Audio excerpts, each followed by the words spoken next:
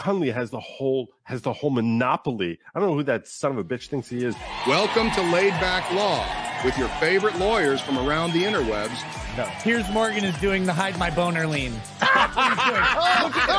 Look at him. I think this is actually the first time that a billionaire cut safety standards, and it was the billionaire themselves that died. And that's what made Polyaire's, I don't even know how to pronounce this guy's name. Polyaire. I'm board certified criminal trial law in Florida. I'm your man. Of course, you have to compensate me. Discussing the most pressing of topics every Friday at noon Eastern Time. I did this way before him. I had the big brain panel before Eric Hundley even existed. Is it your testimony today that you personally witnessed President Joe Biden commit a crime? I believe the fact that he was sitting with me while I was putting together a business Did you deal, witness the president commit a crime? Is it your testimony today? Yes.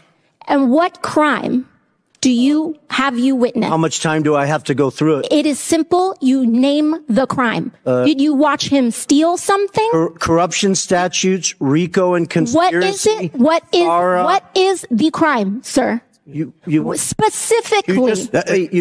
You asked me to answer the question. I answered the question. No. RICO, you're obviously not familiar with. Corruption statutes. Excuse me, sir. RICO is not a crime. It is a category. It's a category of crimes that you're then charged. You have charges. A long 100. You have charges. Sir, please name the exact statute under RICO? Yes. Well, it's funny. In this committee room, everyone's not here. There's over 8 All right, sir. I reclaim my lawyers that went to law school. I reclaim my time. Oh, you're pushing back. I reclaim my time. I'm supposed to throw chip shots. Okay, so good. I have some lawyers on here. This is great. It leads into a perfect first story. We got Phil Holloway back, Andrea Burkhart back, Norm Pattis, new to the panel, and Mike Boyer, also new to the panel. Folks, you may recognize Norm Pattis as being Alex Jones's lawyer at Sandy Hook. He's got a lot of press time in there. And Mike Boyer is known as a craft counselor with beer, I would say. Yes, sir. Yeah, a little bit of that. I think I've been referred to as the Tom Brady of beer law. Tom Brady of beer law. I like that. All right, so help me out here. Should I get my legal education from AOC? Phil, I'll go to you. Well, AOC is full of shit. No, look, I put this on my Twitter feed. I guess it was yesterday. I took a screenshot of the Trump RICO indictment here in Atlanta that we're all so familiar with now. And like count one literally says, these 8 people, his name's 8 or 10, however many they are that are on that RICO count. It says hereby charged and accused Donald Trump and all these other people with count 1, violation of the RICO law. I mean, it's like, there it is. It's a crime. It's an actual statute. Now, sure, there's a lot of different ways you can violate RICO. You can violate RICO driving home from your office if you're not careful, because there's so many hooks to get you in there. But there's a federal RICO law and there's a state RICO law in most states, I guess, and it is a criminal statute. And so, yes, it is a crime, and it's got elements just like every other offense, such as traditional crimes like murder. But she absolutely showed her ignorance on that one, and I got to tell you, it was good for a lot of laughs. It's just hilarious. So it's in other words, she's saying, homicide isn't a charge; it's a category. Yeah, I mean, well, that actually would be true, because homicide is not a crime. Homicide is a category of deaths, not all of which are criminal. So if she had said something like that, I might have thought she had a brain cell that was still living in her head. But what she said was just so patently untrue and laughable. And I got to tell you, some of the memes that you can find out on social media, there's one of her wearing like a helmet while she's up there shaking her head. She really, really showed herself to be a buffoon, in my opinion. Yeah, I saw the spinning Ziggy hat meme. It looked like somebody had. Andrea, any thoughts from me on this? I mean, I think that this is kind of classic politician maneuvering. She's making a semantic argument. It doesn't have really any legal significance whatsoever. Did you witness a crime? I mean, you can always make an argument that somebody didn't witness a crime because they didn't witness each and every element of the crime. Even with something like a murder, you can say, well, you didn't actually know what was in their head at the time they committed the crime. You don't know if it was intentional. You don't know if it was premeditated. You don't know for sure that beyond a reasonable doubt that it wasn't self-defense at the time that it took place. And so, you know, he's clearly testifying that he witnessed parts of a conspiracy that he believes are criminal. And, you know, as Phil pointed out, yes, RICO is very much a criminal statute that people can be charged and convicted with. So to me, it was, you know, it's just classic showmanship. She knew the cameras were on. She thought she was going to have an opportunity to make a big gotcha moment and sound, you know, really smart. But unfortunately, to people who do know what she's talking about, it had rather the opposite effect. All right. Now, I want to shift because RICO leads right into Atlanta. And I believe Norm and Mike, you have been covering, as well as obviously Phil, the Fanny Follies or whatever we want to call them. Norm, any thoughts or updates on it? And I definitely want the discussion. You know, everybody jump in, you know, Phil, whatever. You know, my sense is that there's very little doubt that Fanny or however you pronounce it, violated her duty of candor toward the tribunal.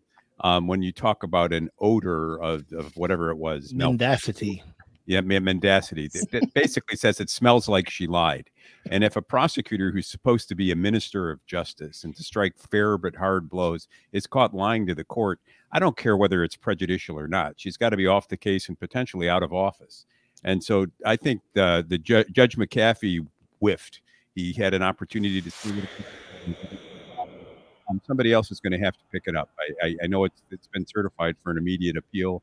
I expect the appellate court will zone in on that. The fact of the matter is, I think she lied. And if she did, she shouldn't be in that office, period, regardless of any prejudice. I agree. Phil, what is the status on it right now? Well, she's still in office. We've seen this week, you know, she's using she likes to use RICO a lot. She used it a number of years ago when she was a assistant DA. She prosecuted a bunch of school teachers under the Atlanta school teachers under the racketeering law for allegations of having cheated on standardized testing. She's using it now against the rapper Young Thug, and we call it the YSL trial. She's using rap lyrics as evidence in the case, which has really pissed off the music industry here, which is big here in Atlanta, by the way. She recently, the artist Ludacris lives here, and his manager was recently arrested, wrongly, I should say, falsely arrested. But I think he was kept in jail for an excessive period of time for something he was innocent of. And so I think that through all of these things that she's doing, she's continuing to piss off a lot of people in Atlanta, a lot of people that she doesn't want to, she really doesn't want to piss off, but the music folks are big, and they don't like her using rap lyrics as evidence in a criminal racketeering case, which, by the way, started like a year and a half ago. And now one of the lawyers is saying it might last until 2027. It started like with 20 something defendants. And now the judge has, over time, severed out a few of them here and there. Do they go to trial every day? I mean, how does it? Yeah, they are. Yeah, and so the jury's got to sit there, and now he's talking about it can go till 2027. I know some lawyers who have a job. I mean, well, I think that's the problem. You can't. I mean, those of us who actually have to still go to court, myself included, I couldn't take just one case to the exclusion of all others and still feed my family. So, and some of those folks were court appointed, and they were making like 45, 50 bucks an hour or something. And they were starving to death on top of it. No, I mean, the jurors. I mean, no offense, but they get $25 they'll be fine. Oh, yeah. There you go. I'm just here thinking that's my worst nightmare. Could you imagine that? I mean, it's a job. 3 years. I can't imagine it. No, that's abusive. And this judge, and look, and I'm going to do a show on it myself on my channel as soon as I can find the right person to help me fully understand it, because purposely, I have not been following all the machinations of this case because there's not enough room in my brain. I think it would explode. But this judge, you know, he was putting jurors in jail or threatening to. He threatened like one of the jurors who was late or missed a day or something, made her write it's like this long essay. He ordered an attorney in the case before jury selection to like buy lunch for all the other lawyers as some kind of punishment for what he viewed something that was contemptible for asking a certain question. Lots of just crazy shenanigans going on with this judge in this trial, more than I've been able to keep up with. So when I can find the right local YSL trial expert, we're gonna do more on that. But Fannie Willis is certainly, getting back to your point, she is no stranger to controversy, and this YSL trial is almost as just nonsensical as the whole disqualification motion was. Phil, does anybody know what the daily compensation is for jurors in $25? 25. Ooh, yeah. There we go. You know what? This is almost perfect because the only people who could survive being on the jury are those who don't have a job. Yeah. And I don't know what necessarily, but that may have implications depending on their taste in music and things like that as to the result. Maybe I'm wrong. I don't know. Mike, I'm curious, and we'll start the conversation here. What are your thoughts on the whole using music lyrics to prosecute somebody? There's the obvious, aspect, in my opinion, of it being ludicrous that it's lyrics. However, out Andrea's way, there is an author who wrote the book, How to Kill Your Husband, who was just convicted of killing her husband. So I feel like it could kind of go both ways. Like if the lyrics happen to line up perfectly with evidence, could they be seen as evidence? Or is it like Grand Theft Auto in real life? Yeah, I think that the real problem is translating it into something meaningful for a finder of fact and for the courtroom, right? I think that it's perfectly reasonable to assume that modern rap, and especially in today's day and age, I think you've got Trapland Pat down in Florida. There's some sort of feud between the two of them, and you can kind of research that on YouTube, and it's kind of nuts the way that these sort of feuding factions use rap to sort of actually wage sort of fifth dimensional warfare against one another down there. Certainly, I think that in the abstract, there's something useful or dispositive of criminal activity that could be used. The problem is you don't have anybody in the courtroom that's competent to actually absorb and then package it for a court to, review appropriately, right? And so for that reason, I think it's not even practical. I do think that fundamentally there's a problem with using the medium of artistic expression to think that, that we can, convict somebody or use that as evidence to put them into the criminal justice system more broadly, right? But that's not also the same as saying that, hey, these guys are using rap lyrics. They're saying things that are highly specific. They're making reference, whether it's, to people's, given name, stage name, whatever else. It's all in there. Nobody who listens to rap, and I do, nobody is under the illusion that it's all fabricated. Now, a lot of it is, but certainly there is essence to where it comes from, right? They're not fiction writers in the way that, a novelist might be, right? They're using real life experience, and they're using the modern social media era to kind of build a persona around that, right? So that is the give and take. I think that there's an interesting parallel. I was involved in the Proud Boys criminal insurrection trial that lasted 5.5 months in D.C.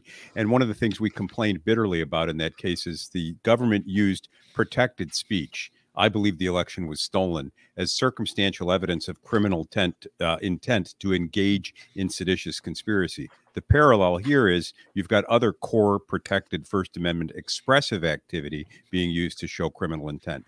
The problem is that we have a right to run our mouth in this country, last I checked, and if we don't, I'm in a hell of a lot of trouble.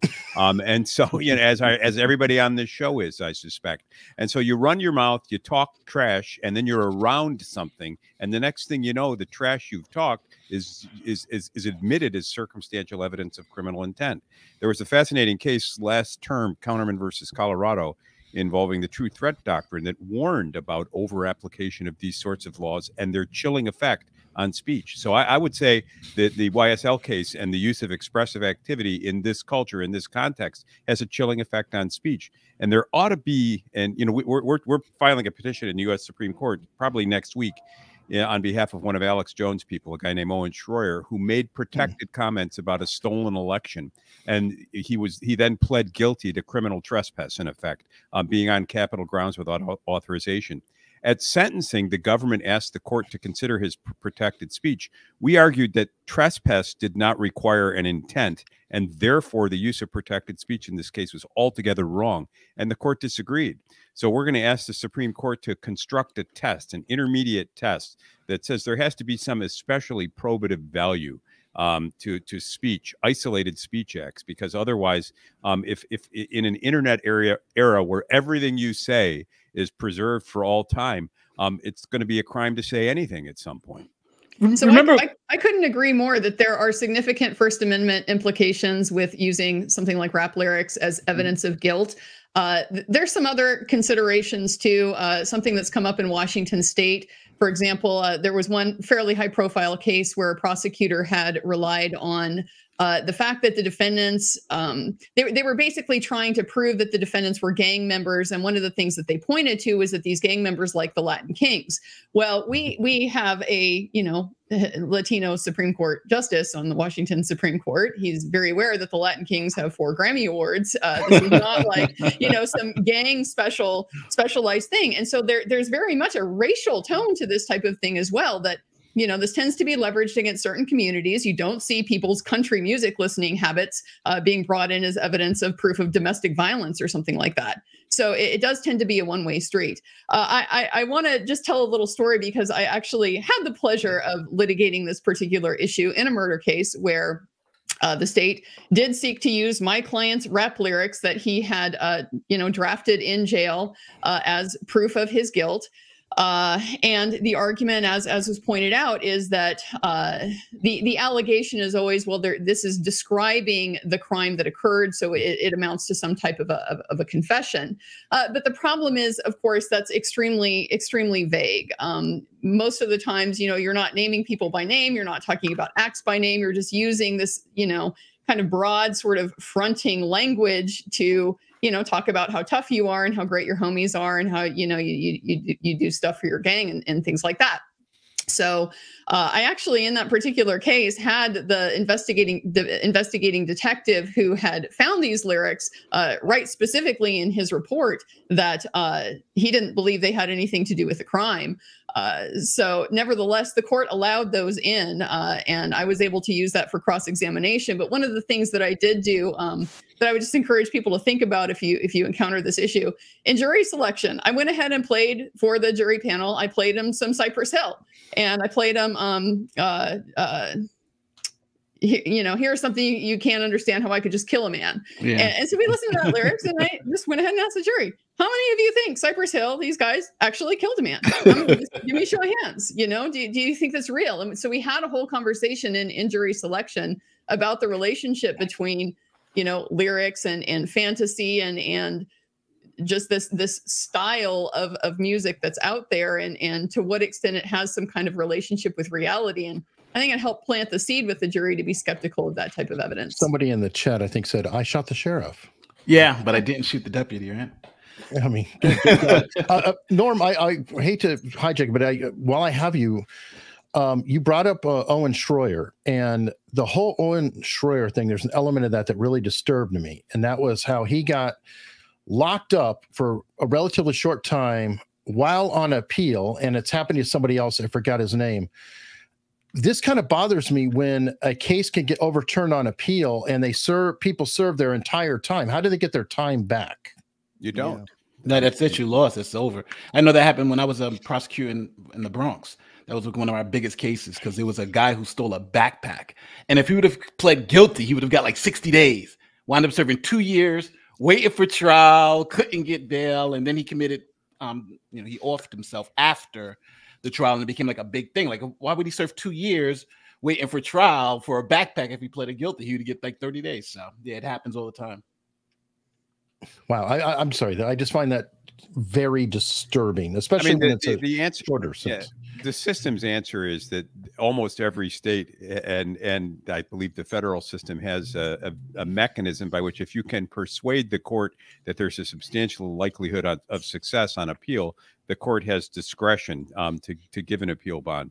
But in many states, Connecticut among them, which is my home state, you have no constitutional right to an appeal bond, and therefore, into the twilight zone you go, into the land of tears and sorrow. It's discretionary here. If this reminds me of something before I forget, and I may have to go before the end of the show. So I want to make there was a situation here recently in Atlanta. Just saw this yesterday. There was a guy in a jurisdiction, a county just south of Atlanta, I think it was. He sat in jail pre-trial for 10 years without any adjudication of his case. And I think it was like a murder case, but the other co-defendants had like all been acquitted. And so the evidence was really, really weak. And a lawyer, Andrew Fleischman, who's a friend of mine and a colleague here in Atlanta, I guess he got wind of what was going on and took the guy's case and went down there and helped him out because he didn't have a lawyer appointed. He had no lawyer at all working on his case for all these years. And his case was just languishing. Literally, it's a horrifying a breach of the duty that the judges have to make sure stuff like this doesn't happen. Have a lawyer for 10 years? Exactly. So that's on, I think that's on the judge, that's and all the prosecutor too, for that matter. But you can't have people sitting in pretrial confinement for 10 years with no trial and no lawyer. But in any event, here's what happened. So he gets a lawyer who decides to go help him, and he winds up having to take basically what we call an Alford plea. I don't know if you guys use those, but it's a plea where he doesn't admit guilt, but he pleads to like aggravated assault, credit and released on the time served, to be followed by like 20 more freaking years on probation. Just so he could get out of jail. And that's just, we all know that people ask me, and in my podcast, I did a whole thing about this. Why would you plead guilty to something you didn't do? Well, it happens every day, all across America, in your backyard and mine. But this was an egregious example of the system going wrong. Yeah, I think a lot of people don't realize how easy it is for cops to get confessions, because a lot of times the choice is going home or going to jail. And, if they say, well, you tell me what I need to know, and you can go home, and that's how they get you. It's confessions are real. Yeah. Isn't there a book on that? And I don't know, Norm, you might know this, Phil, you might, I don't know, federal wise. I think somebody wrote a book showing that you're breaking the law every single day of the year. That's 4 felonies a day by Harvey Silverglate or Glate up of the Boston Phoenix. And, basically at the time of the founding, there were about 40 or 44 felonies in the Constitution. Now, when you mix the the statutory definitions of offenses versus the various ways you can commit them, conspiracy, accomplice, accessory, this, that, and all the things, you can't really count the number of them. So Harvey's point was, you commit 4 felonies a day every day, and prosecutors get a choice about whether to prosecute you. Thus, the element of vindictive prosecution, or selecting people for the wrong reasons at the wrong time, is very much a real thing, because prosecutors get to choose. When everything's a fish, you get to decide which fish you want to hook. Which is why Fannie Willis needs to be off that case. This came up this week in the U.S. Supreme Court in the Gonzalez versus Trevino argument. That's a case involving a civil claim for a vindictive arrest. The argument that the essentially city council, the mayor, and some of his cohorts, they conspired to basically penalize and arrest a woman who was a member of the city council who had criticized them for just basic policy decisions.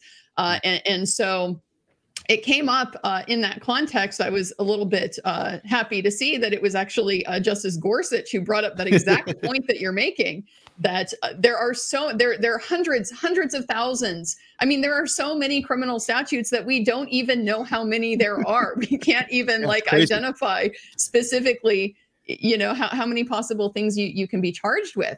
And so I was just very glad to see that somebody on the high court is aware of this and at least vocalizing some type of concern about it. That's a good GPT-4 question. How many federal felonies are there? Oh my God! You'll break Chat GPT. I'm sorry, I can't answer that question. My function stops at infinity squared. But Andrea, even in that case, though, it's interesting because one of the parts was about probable cause, and it seems like it's just like, hey, if the state has probable cause, they got you. And in this case, they had probable cause because she actually took the document. So it's like, but then you have the selective piece. So now, and Thomas is a big proponent. He's like, hey, if the state had probable cause, you got no argument. But Gorsuch wants to have because he was in the dissent for the case that they cited, and he was even saying, well, there's got to be some exception to this. You can't just say probable cause wins the day in all cases. So it's good. That's going to be a fascinating, because I want to see how they kind of square that circle. Yeah, okay, I do too. And I think because part of the problem with it is, and this case, that case was a very good example. She was charged with a statute that is so broad, so vague and ambiguous that you can interpret all kinds of different acts to fit within it. And so essentially the facts were she was charged with concealing a government document because during a city council meeting, she accidentally had the petition in her file for like a couple minutes and then put it back. And so the legal standard is, well, you have to be able to prove that in similar factual circumstances, people wouldn't bring this type of charge against you.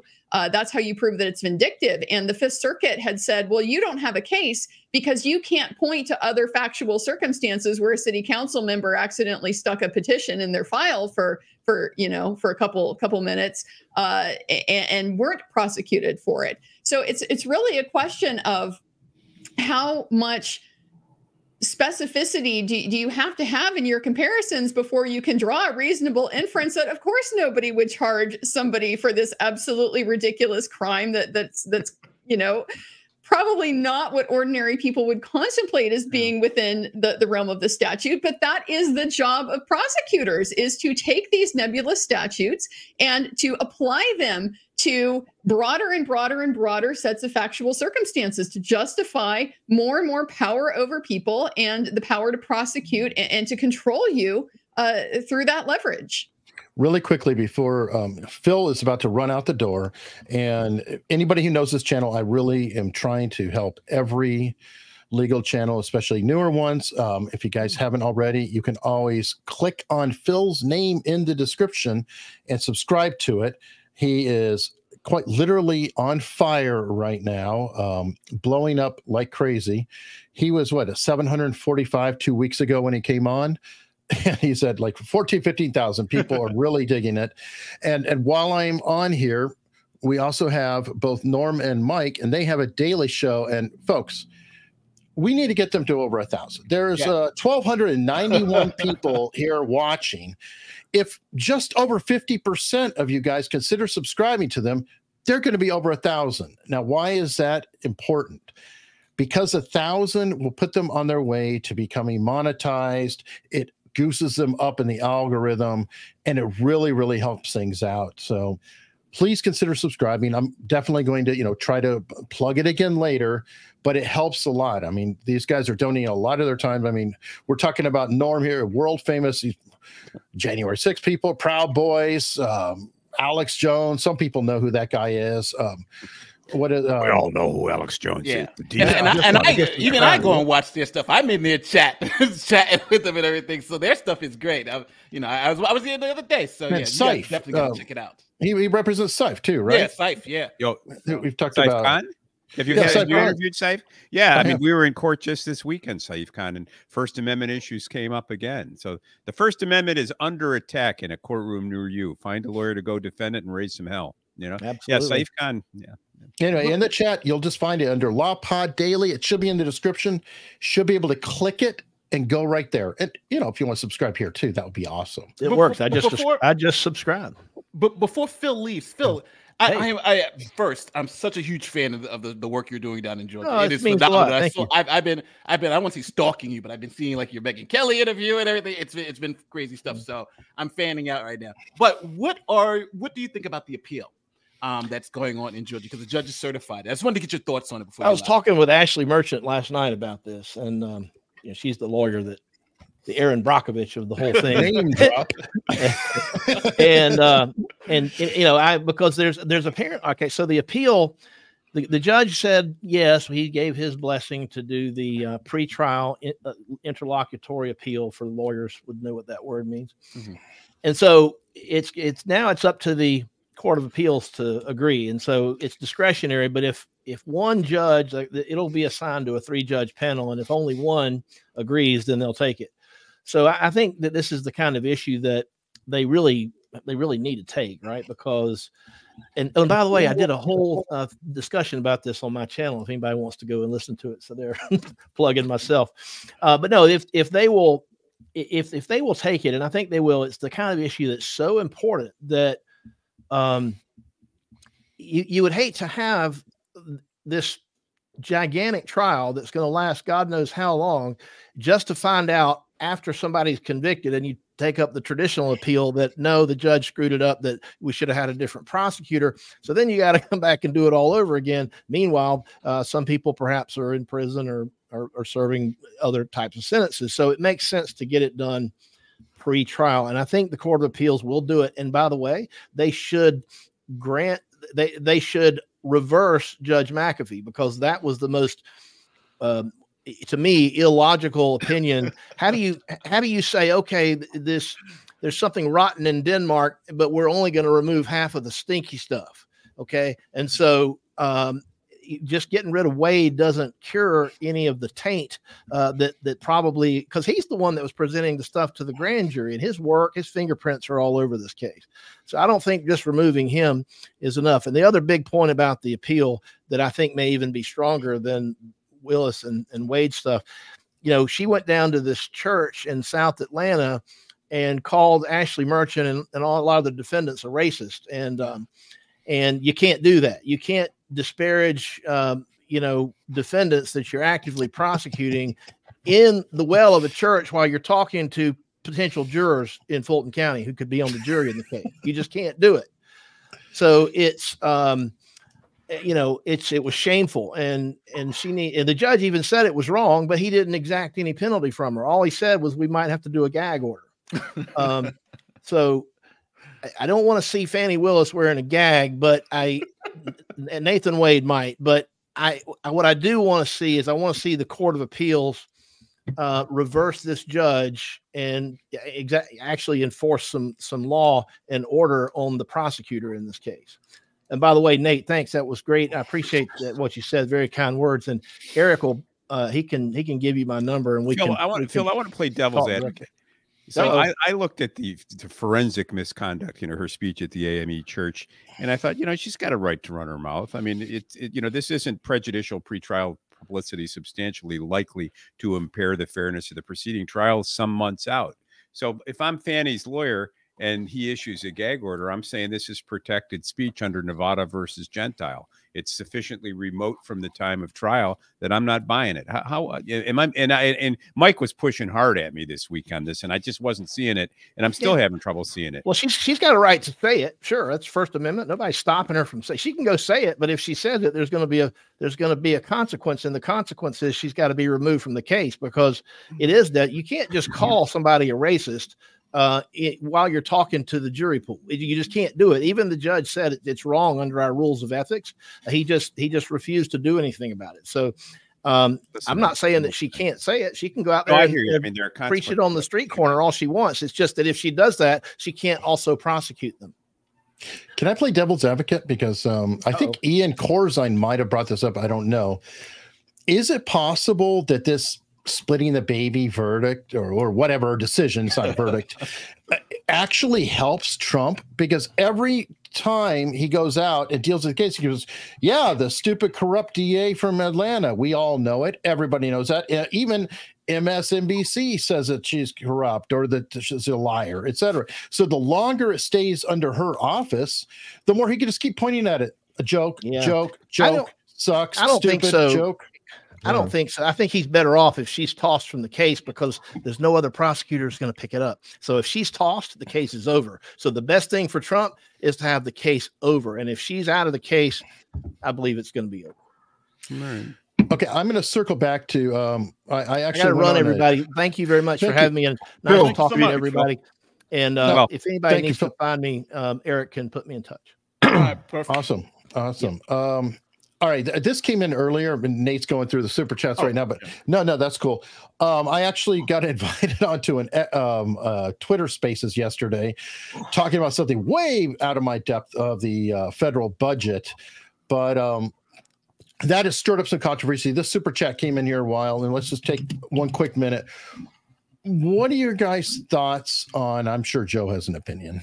Joe's here just in time. About trying to vacate Speaker Johnson over the current, what do they call it, swamp bus budget. What is it, $1 billion a page? Yeah, that was my observation. It's just over $1 billion a page. Yeah. Wait a minute, I stymied Joe. Yeah, no. Yeah. It's just not hearing the wheels turning in there. Yeah, like no, always has the rant, and he's just sitting here going, note this time. Well, before we move there, I actually wanted to talk to Norm about Gentile versus Nevada and his opinion and his take on that. Can I just explore that with him before we move on to? Is that okay? Is that okay? No, it's your show. Of course. It's your show. Joe, when the hell have the conversations here been okay? It's like, Joe, all of a sudden, because Nora and Mike have you been here before? Have you been here before, Joe? Is this no, new? I'm just first time. Before I just know because frankly I wasn't familiar with Gentile versus Nevada, and I think this is a really interesting topic. The point that he's making is that your freedom of speech should enable a prosecutor to do what she wants without. That she has freedom of speech just like anyone else. So, but I'm not really that familiar with that case. Can you go a little bit more into the holding of that case? Yeah, sure. So Gentile versus Nevada was a suspension order as to a lawyer. I guess his name probably was Gentile since it wasn't Nevada. But unless it was Nevada, right? Right. That's lawyer Joe's counterpart. I know I can't help myself. Please, it's Friday. Please come, sweet weekend. So an indictment is issued as to his client, and he gets on the courthouse steps and runs his mouth the way we have all done from time to time. And he impugns the integrity of the prosecution, comments on the credibility of witnesses, they're lying, and so forth. A disciplinary proceeding is brought, and he is suspended. He brings it up. And I don't remember if it's 3.6 under the model rules, but there is a rule that says a lawyer and or trial participant cannot make prejudicial pretrial extrajudicial prejudicial pretrial comments substantially likely to impair the fairness of the proceedings. So he says, wait a minute, that's a little vague, that's a little far out from the proceedings, and it's a little and the Supreme Court in a split decision basically reversed the holding or reversed the suspension and said that there were vagueness grounds in this. So this issue arose. I don't know if you followed the case in Connecticut. I can't say much more without getting sued. There was a missing mom case involving a mother of 5 kids, and a fellow named Fotis Doulos. I was his lawyer, and a judge issued a gag order as to me, and we took it up on Gentile versus Nevada. And Mr. Doulos committed suicide on an emergency public interest appeal to the Connecticut Supreme Court. The client killed himself beforehand. We never got a ruling. But the point I would say, if I were Fawny's lawyer, excuse me, I don't want to call her Fanny, even though she like, I've never seen a doe with a fat posterior. But look, if I were Fawny's lawyer, I would say that she has the right to make that speech. I hear your point about her doing so to the jury pool, but these are people who, and maybe that decides it. But I think there's an imminence requirement built into 3.61, and to say something months before trial to the public at large doesn't seem to satisfy it. And so I think if the court, otherwise she's never going to be able to say anything about any trial participant. And maybe that's the way it should be. But if that's the case for her, it's the case for us as well. And I think we want to have robust speech in this country and have the ability to speak. So I think that Nevada versus Gentile, take a look at it. I think it was decided in the 70s. It's the Supreme Court's most recent decision on prejudicial pretrial speech, and that's as much as I can say.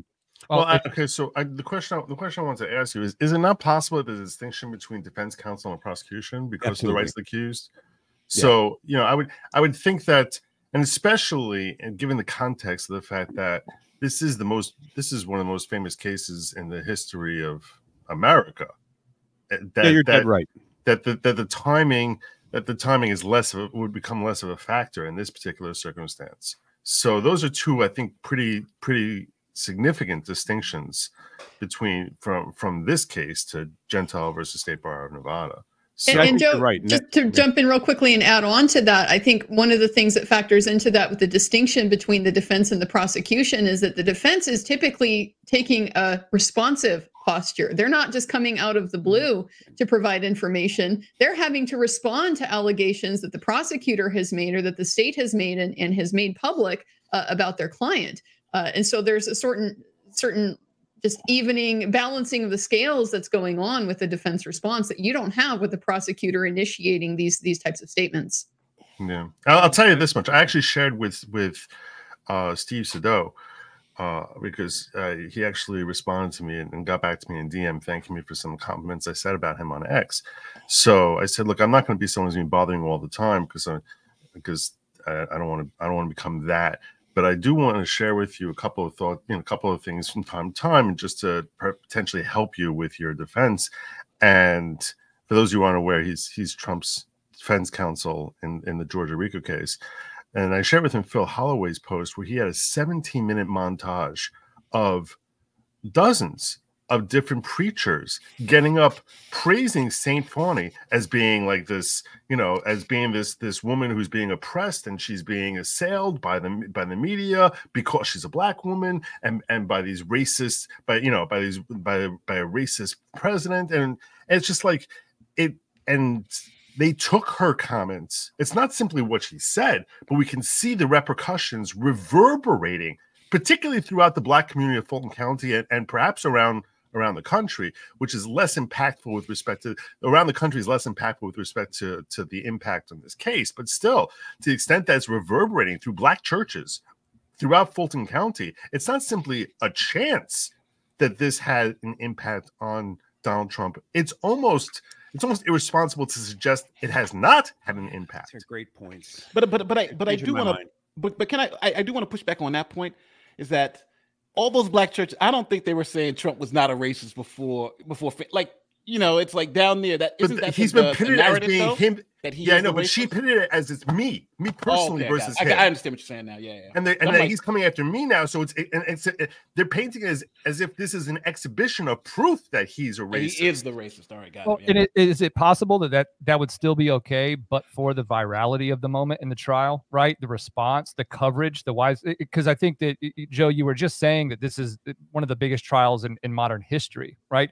Every aspect of the trial is being reported on daily, right? Almost hourly. So to the extent that those out of court, those extrajudicial statements would have otherwise been okay as adjudicated, there's still it seems like we're in a different moment here with technology, social media, and then the way the news cycle runs, that the response to everything Trump related, especially with respect to the various trials that he's enduring right now, that to me takes this into a category all its own, right? Correct, Michael. And to take it one step further, this was foreseeable. The fact that it would reverberate this way was foreseeable, which is why she should be held accountable for this. It's almost an intuitive thing. We're talking about forensic misconduct. And so I think my inability to convince Norm one-on-one is I think related to really the age difference, right? My intuition, the fact that you're 34, that I'm twice as old as you and 6 times wiser, that may be a factor. Right? Yeah.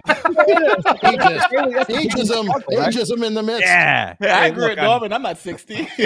I may be half dead, but I'm still fully alive, right? Actually, Mike, why don't you go and repeat that again? No, I'm just kidding. Let me tune it up. Tune it up for justice. No, but I think there's something intuitive about it, right? There's something intuitive for those that are just surreally online, I guess, as we would say, that know that every aspect of this, every grain of sand falling through that hourglass related to Trump is being reported on in some way, to the extent there was already some notion that this prosecution was politically motivated, and then for there to be extrajudicial comments from the pulpit, from the lead prosecutor, who was already under scrutiny as it was, to make such statements about him being a racist, etc. And again, the politically motivated part of this is to do with the election, the forthcoming election, right? So all of this has a much broader context to say that what are those statements really designed to do, right? And is it necessarily designed to afford him some level of guilt, or is this more about hardening voter bases that may otherwise be convinced that there's something up with his prosecution, right? To translate in the ballot box. Exactly. Ultimately. Yeah. But she was disqualified for something close to this before. Remember, she had done the campaign fundraiser for the opponent of the state senator. So for those of you for those in the chat doesn't know, Fani was disqualified from prosecuting a state senator in this case, or even investigating it, because she had done a fundraiser for the Democratic guy, and the judge was like, well, that's too much of an appearance, so they booted the case to another thing. But I think the argument could be made based on that, and the fact that moving forward, that now you have this other thing where she's influencing not only the election, but even this case, that it may just compound the fact that this is the reason why she should be removed for these statements. I put a poll up so that way the audience, who are the experts, can determine essentially. Hopefully I worded it right, but do you feel like she should be allowed to go spout everything off in churches, as free speech, like a lawyer on the courthouse steps, or not? So maybe I worded it wrong, but that's kind of the way I, as a non-lawyer, interpreted this discussion. Well, I think you got to give credit to Andrea, because she raised the critical distinction, and that is lawyers can bark within the context of what the prosecution says in order to rebut that, but the prosecution really can't start a firestorm. So maybe tweak the question a bit, because she has special obligations as a prosecutor. That was a great point that Andrea raised. And Norm, you've said before that you took issue with her her seeming unwillingness to simply step away from the case for the integrity of the office and for the integrity of the prosecution itself, right? And so there is a level of discretion here that I think is ripe for criticism, on top of what we're talking about from a legal perspective, right? What is her duty to the profession and to the office that she represents long term, right? Blind ambition. Well, I mean, I guess wasn't that James Dean, or not? Dean from the Watergate area, didn't he write a book, Blind Ambition? John Dean, yeah. I think that's going to be her biography if the title's available. I mean, she wants to go somewhere. When she gets there, I hope she forgets about the rest of us and it's on another path. By the way, it's the 50th anniversary of Watergate this year, folks. Oh wow! Yep, in August. 50. Oh wow, Nate, you weren't even. Born. I wasn't born, but I'm thinking like, wow, 50 years, right? Hey, I was born, and so was Joe. He doesn't like to claim it, but no, I own my age. I just say we're not qualified as Gen X. Born, he was there. As a baby. We were 4 years old. We were hanging out and playing. Okay, so what else do we have? Oh, I wanted to jump to Andrea while we have you here. What are your thoughts, and this is going right into pop culture, what are your thoughts on the whole Dan Wooten apology with Johnny Depp and what's going on there? I'm sorry. Apology? It felt apology? a little... Did I miss something? Well, the issue is obviously Dan Wooten is trying to rehabilitate himself from the fallout of accusations of his own that have been made against him by other employees of the Sun. And so he lost his job as a result of all that. He's now trying to launch his independent media entity, whatever you want to call it. Owens. Oh, sorry. Yeah. So he's now. By the way, spoiler alert! I represented Candace Owens when she was a high school student, but we can talk about that later. The social autopsy or the governor thing? The governor thing. Oh, cool. I got a lot to talk to Norm about. Yes, she was just talking about that on the Breakfast Club yesterday. So this is all your fault. That's what you're telling me. No, I just had to throw that out there. I'm sorry, Andrea. It's no worries. It's old white male privilege. We run, when the tomb beckons, you get as old as me, you got to get it out before you're done. Sic semper tyrannis, the patriarchy will rise again. Yeah, septuagenarians unite. You have nothing to lose but your lives. I'm not there yet, but I'm close. Yeah. Well, anyway, so Dan Wooten is trying to rehabilitate himself because he's been Me Too'd in the same way that he Me Too'd Johnny Depp and, went to trial in the UK over it, won a judgment, based on a defense of truth. And now he is coming out because we subsequently had a trial in Fairfax that, you know, millions of people around the world watched, saw crystal clear Amber Heard is a lying psychopath. And, you know, these allegations against Johnny Depp are just ridiculous. I mean, entirely unfounded, unsupported by any type of evidence, her own contradictory claims. I mean, you know, you guys that watched it, you know the story. So he's trying to, I think, rehabilitate himself by associating himself with Johnny Depp having been wrongfully accused, to be able to suggest he himself was the victim of a similar type of conspiracy, similar type of smear, hoax, if you will. But the problem is, of course, that he can't go all the way to saying, well, yeah, we all know Amber Heard lied, right? Because that could have the potential downstream consequence of undoing the UK judgment, giving Johnny Depp grounds to be able to go back to the UK, say there is this new evidence from the other party himself admitting that he knows these allegations aren't true after having relied on a defense of truth. So he clearly doesn't want to disturb that judgment.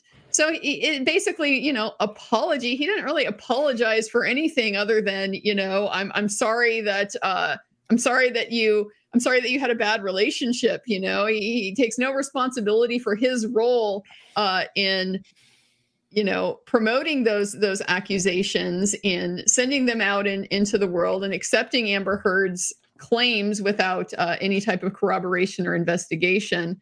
So, you know, frankly, it fell a bit flat. But at least from a legal standpoint, I see him walking that tightrope. That's exactly why he did it the way he did. While we're walking tightropes, and I've still got you here on the subject, maybe you can help me understand something, which is drama. In the background, it appears. Of course, we're doing this, Kurt. Okay. You like drama. I know you're. I really don't. I'm going to do it just for you because you love it. Adam Waldman versus Brown Rudnick. What in the hell is going on a case that to me was settled forever ago? It's like there's this weird bickering that's happening. Can somebody explain that to me? Well, Eric, I think there's a lot of things that are going into that, but I think part of the issue with what's being characterized as the drama is that there was a community of people who supported Johnny Depp and believed in his innocence long before Johnny Depp showed up in Fairfax and started winning, and then the rest of the world came along and got on board with that. So there's kind of some old business that's tied up with what people are characterizing as the drama. Adam Waldman's role in that. It's really funny that Norm has brought up Gentile versus Nevada today, because as we know, Adam Waldman was removed as Johnny Depp's counsel in Virginia on the basis of public statements that he had made about the case. And what you'll find remarkably absent from any of the defense of Adam Waldman's statements is a vigorous advocacy for his First Amendment right to speak. Bad lawyering, shame on them. Yeah, I mean, it just completely left to the wayside. So, you know, I've been putting together my thoughts about what to say about this situation because I have, you know, perhaps unwittingly found myself somewhat involved in it, despite trying to really not say much about it at all. But there are some concerns, I think, that the people who have been in this community for a long term have, because, like I said, they weren't just there when Johnny Depp started to win. They were there when Johnny Depp was losing. And so they've got serious concerns about how was that allowed to happen? Why has that then, you know, not been dealt with in the public rehabilitation of Johnny Depp and his reputation? It left this door open to where here we are, you know, two years from the trial, and we're still getting all of these podcasts, all of these hit pieces, all of these smear campaigns that we're seeing, you know, podcasts, Netflix, all of these things that are really undermining Johnny Depp's innocence. And so people have questions about that, why that happened, how that happened, and those are things that I think they are wanting to investigate to try to sort out and make sense of kind of the bigger part of this story that's led us to where we are today. What do you speculate is the reason that Netflix and all these different media are motivated to defend the Amber this hard? Because it is, if you think about it. I mean, look, we all, me too. Many of us subscribe. Many of us subscribe to the Uniparty or perspectives as far as how the left is running the media. I think it's pretty irrefutable. But even with the left running the media, this seems to be a sacred cow that they don't want to let die. And it's weird that she has not been kicked to the annals of history, and instead seems to have these people who are desperate to continue defending her, despite how transparently charlatan her claims were from the get-go. And I'm wondering why it is that they don't just like move on to the next hero victim that they can, and are so dead set on defending her individually. Because her case destroyed the entire movement. I mean, seriously, Me Too was swallowing everything, in my opinion, like a hurricane coming down the coast. And this case was so large and got so much airtime and flipped the narrative completely on its head that they're trying to unravel it, because it was, again, in my opinion, a time where an accusation automatically was reality, no matter what happened. And that has been pushed back because of the Johnny Depp verdict. Nothing had pushed it back like it before. Now there's this giant case, a giant settlement with giant names that people can point at and say, just like that, over and over and over. So they want to destroy the just like that. I certainly agree that that's the case. It's part of the post-truth society narrative, the concern, the ability that the media has to get people to believe stuff that is patently untrue, against their own eyes. This has been kind of a very significant case from my perspective, in that the public has refused, by and large, to be gaslit about what they saw for themselves unfolding in that courtroom in Virginia. But there's also, I mean, Joe, you asked me to speculate. There is a question about who is it? Who is it that's doing this? Why are they doing this? You want me to speculate. And the reason why this gets into then the nexus between Adam Waldman and Brown Rudnick is because the nexus that people are interested in is Elon Musk. Elon Musk had a role in this case. He was an eyewitness to Amber Heard. He was in communications with her in the days immediately following the May 21st, 2016 incident, when she claimed Johnny Depp threw a phone in her face and she had all these bruises and injuries and so forth. He was a material witness. He was subpoenaed, I believe, 6 times in total by Brown Rudnick over the course of the investigation, but he was never served and his deposition was never taken. People have questions about how and why that was allowed to take place, given obviously his significance just as a public figure and the type of power that he has in directing these kinds of narratives. But he was there. He would have personal knowledge of things. And so how somebody like that could just be allowed to slip through the cracks, people have questions about that. Could that be, could that have been like a decision? Because, in other words, we may have enough, and this guy's a wild card. We don't want, like, if God forbid he says the wrong thing, it could really hurt the case. So could that have been like a decision to say we just don't want him? I think there's two issues with that, Nate. One is that you would say the same thing about all of the defense witnesses. You would say the same thing about Rocky Pennington. You would say the same thing about Josh Drew. Her friends that were there were part of the hoax. If your strategy for preparing for trial is to stick your head in the sand and not know what they're going to say, then you would certainly avoid deposing those people as well.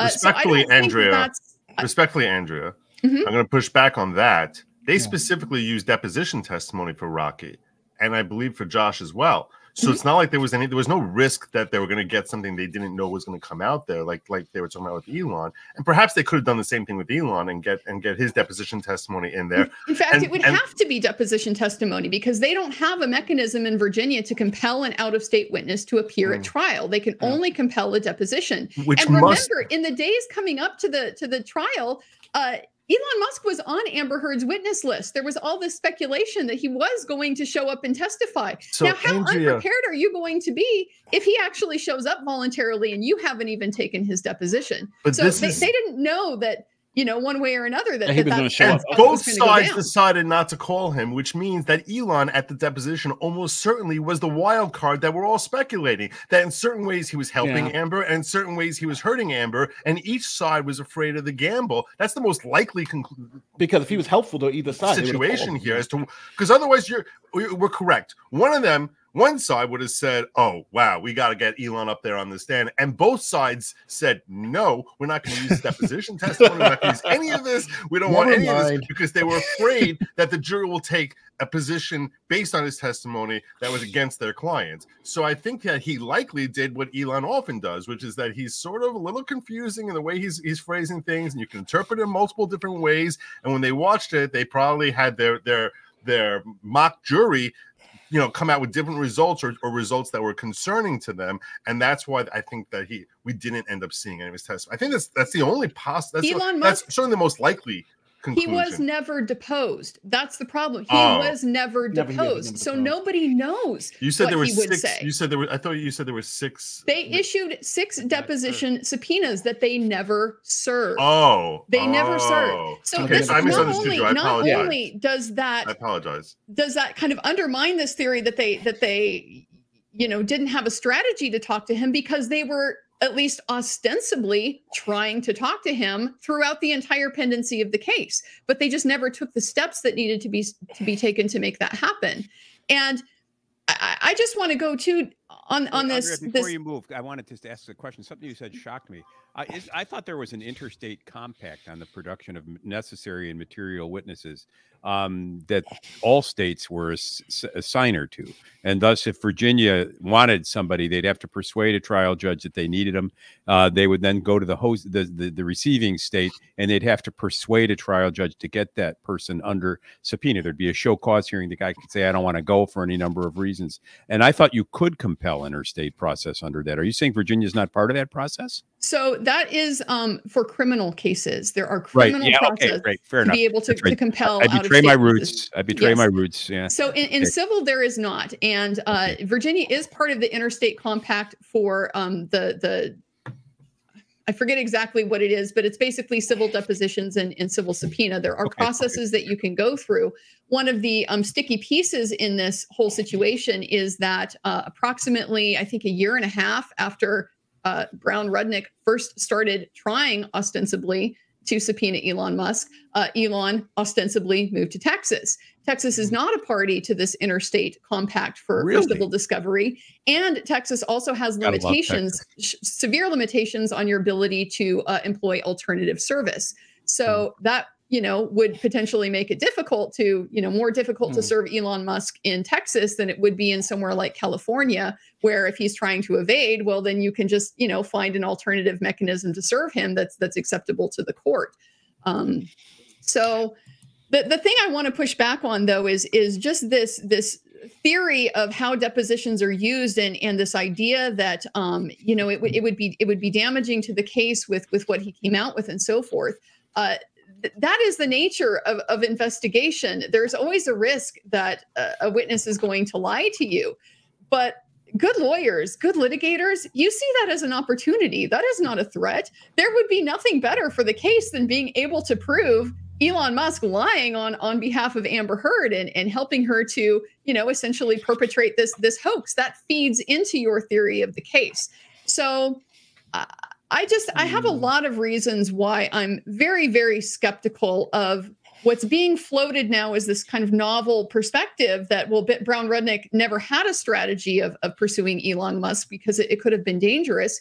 It's simply undermined by their own actions in the case of trying to subpoena him virtually up to the point of trial.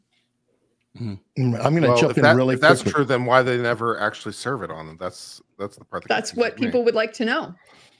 The Dan Wooten thing, though, the one thing about Dan Wooten's apology that I will say is that I think, and I'm going to disagree with, I hate to disagree with the panel, but I think him, no, you don't. Him initially writing Your reception is suddenly gone.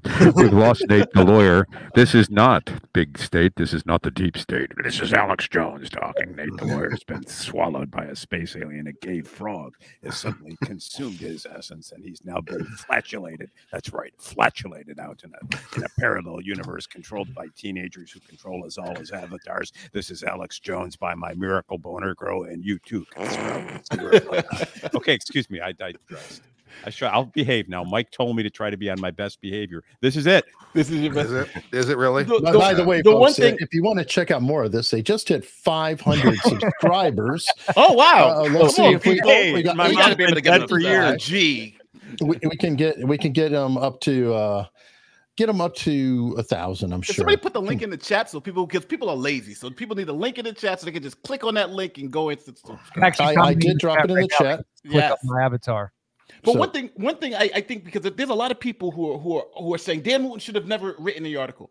I disagree. I think if you have a celebrity whose wife comes to you and says this happened, I'm a first person, then you write the article. I think the issue with Dan Wooten was his advocacy for getting Johnny fired from all of his jobs and all of his employment, and going to J.K. Rowling and saying you hired a blank beater and all that type of stuff. That's the issue, and I think that's what Dan Wooten has. The issue that he's got now is that the same thing happened to him, in which he was fired just off these allegations. I think any journalist or anybody who has this first person, their wife saying this happened to me from this person, would write that story and would be protected under free speech to write it, because you have the person who's saying this happened to me. Now, whether it was true or not is a whole different story. But I think him writing the story, I don't think that was a problem. And I think, even though I understand it had those negative consequences for Johnny Depp, but I don't think you can avoid that, though. Well, hold on. Did he just write a story, which obviously is journalistically there, or was he an activist? That's what I'm saying. He was an activist. He was an activist. He was specifically putting words in J.K. Rowling's mouth that she had never used. J.K. Rowling was never a believe all women advocate. I would challenge anybody Especially to go back for J.K. Rowling's statements and find forever taking that type of position. So he put those words in her mouth to then shoot them down and suggest that she's a hypocrite because she's continuing to support Johnny Depp having a role in the Fantastic Beasts franchise, and specifically calling for him to be removed from that franchise. So this really wasn't just I'm reporting the allegations, I'm reporting the facts. He is clearly taking a position and arguing for action to be taken on the basis of it. All right, well, I'm going to jump again in Lapod Daily. They've got a few more subs that have come in, 520. And this is the kind of material you will find on their channel. I'm going to put Mike and Norm on the spot to discuss the important case of the roommate who shot another roommate over cats. All right, before you do that, I actually have to run. It was great meeting everyone. It's great meeting Norm and Mike. Great meeting you, Nate. Guys. Great meeting you, Mike. Joe, I hate you. I'm civil law. You're my brother. Andrea is like, what's your name again? It's and Andre, you got to come around more often. This is like ridiculous. We every time we see you like once in every 2 years. Come on, come around. But listen, guys, thank you guys for having me. I will see you guys next week because I'm here all the time. So see you guys next week. Hey, thank you, man. Thanks, man. Yeah, so this Florida case raises the age-old question, and I don't want to be too blunt because I'm just meeting Andrea. Can you get too much feline? Okay, and you might know what the synonym for that is, and I guess the answer is yes. So apparently, some guy gets tossed from his home. He's got 3 cats, and somebody takes him in. It's and a Florida man. Florida man. Yeah, well, it's a Florida thing. Maybe too much. 3 cats is too many. And so, yeah, that may be, but you bring the guy in, he's got 3, then he's got 4, then he's got 5. And at some point, Noah's Ark closed the door and said, there ain't going to be no more cats in here. And words got hot. And before you know it, somebody got popped. I love the case because this is an insight into the world of street level criminal defense lawyers. If you're hanging a shingle out and you got your phone number out there and said, when the heat is on, call me and it'll be cool. It's not. It's freaking crazy out here. And so what story can this guy give that potentially justifies? The cat did it. Yeah. No, yeah. And so, I mean, clearly the case calls out for a competency examination of some sort, or maybe if not competency, an insanity defense, because, what sort of a primitive attachment do you have to the animals that such when a person says you can't bring another stray into the house, you decide, my gosh, killing is a good idea. It blows me away. I mean, no pun intended. I've done any number of. We need to feed the cats somehow, and here's some fresh. All puns should be intended, by the way. Well, the fact after more murder cases than we've got blood knee deep in this office from all the murder cases, and no two murders are alike. Credit to Anna, to Leo Tolstoy. All happy families are alike. Every murder is different, and there's always some crazy private quotidian motive that triggers somebody, and in an instant they go from 0 to 60. So here's my theory of criminal law. Why do people like to file high profile criminal cases? Because we're all criminals at heart, and we all have these savage impulses for control and whatnot, and we get pissed when a criminal does it because they got away with what we wish we do. So when Freud wrote Civilization and Discontent, he said, it takes a lot of work to control. I see good lawyer Joe saying, where'd you find this wackadoodle? Put him back.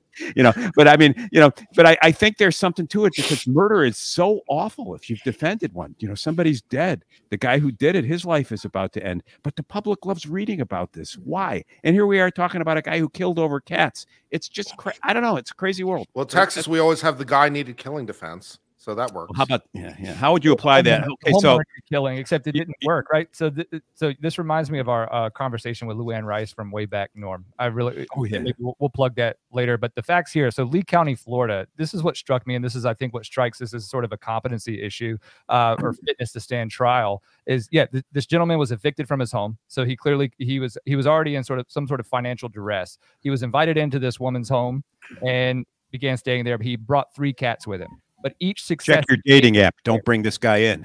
Right. Yeah. But each successive day he was there, he added a cat. So day 1, he's got 3. Day 2, 4. Day 3, 5. This sounds like a bad grim fairy tale. Right. This sounds like the prince is about to wake up and figure out how the pee is way under the mattresses somewhere. And then at the point where this is going, right? Yeah. And then at the point that the homeowner says, all right, no, these got to go outside. It wasn't they got to go completely. It was, look, there's too many cats in here. They need to live outside. He retrieves a .40 caliber handgun from whatever belongings he brought with him from his evicted situation, and then shoots her 10 times. 10 times for each cat. I mean, there must be, I mean, that there's some poetic justice there. I guess he's missing 44 shots there, but anyway, yeah. So she lives to tell the tale. But what was interesting to me, and what I think drew the criticism about competency and perhaps, his fitness to stand trial, was the fact that she was reaching for her phone to dial 911, and he knocked it out of her hands and was going to let her bleed out, and then suddenly regain some sense of self and goodness, I guess, and allowed her to dial 911 to call for help. Oh, how gallant. It was the first date that was a little rocky, and his name in the joint is going to be Sure Shot. You were point blank and you shot her 10 times and she still lived. Yeah. That's bad. That's Brad Ratio, man. Well, look, you hit the target a lot, I guess. So speaking of all murders are different, I don't know, is anybody following the Richard Allen murder, that case over in Indiana? I was following in the appeals. That was fun. Yeah, it's been absolutely crazy. So the thing that has come out this week, there was a hearing on Wednesday, and apparently the state has lost 70 of the interviews that they did for like little bit over a month period back in 2017. So there was a defense motion to compel and to dismiss on the basis of 70 interviews that are just now gone, just vanished into the mere ministerial error. They were escaped from the filing cabinet. So the story is that these were video recorded interviews of witnesses, and at some point, somebody somehow reset the settings on the DVR machine so that it was continuously recording, and then it recorded over all of these interviews for this length of time. Now, great. was like Yeah, moon landing but the technology. thing that's really disturbing about all of this is because I don't know if anybody remembers the Franks motion that was filed in the case by the defense, where the argument is that when they were initially investigating this case, it's the murders of these two young girls that were found on a bridge in this place called Delphi, Indiana, and there were indications of some type of ritualistic behavior, like these tree limbs that were arranged in a particular way and things like that. And so you gotta love Indiana plays Indianus, right? You know, yeah. So there was originally police were investigating a connection with this pagan branch Odinism or something. Odinism, yes, yeah. the Odinists, and they have found apparent connections between the staging of the crime scene and these Odinist practices. Well, what's peculiar then is that they have also identified law enforcement officers, people in the Department of Corrections who are handling Richard Allen. They're guarding him in prison, who are members of this Odinist sect. You think someone deliberately did it on the prosecution side? Someone's deliberately interfering with the evidence? I love it. Potentially a law enforcement type of involvement there, or somebody who would be known to law enforcement. And then, the defense theory is basically that Mr. Allen he's been set up as the patsy.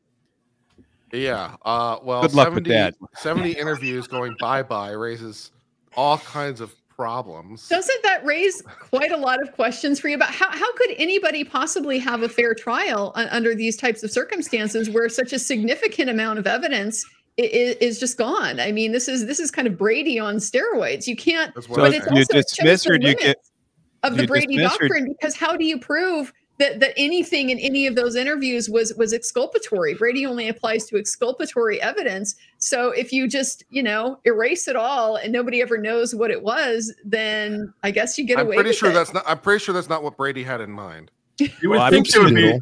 Do they get an adverse inference then? Is that the solution? That's at the very least, right? Yeah. There should be. You would think that justice would demand that there should be at least an adverse interest, that there's an assumption that if you've been that sloppy, that there was a willfulness behind the sloppiness. You would hope that there would at least be something like that. Now, as Kurt remembers from the appeal in this case, there are some kind of significant issues with the judge as well.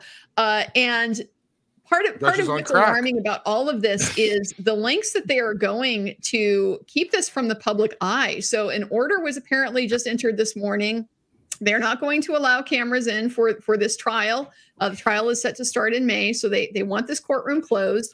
There have been orders that certain of these hearings, like this hearing that was just held on Wednesday, that there's not going to be any transcript prepared for this hearing. None of this stuff is going, the public record is not going to be available. There are so many sure we're not in Baton Rouge with the process here?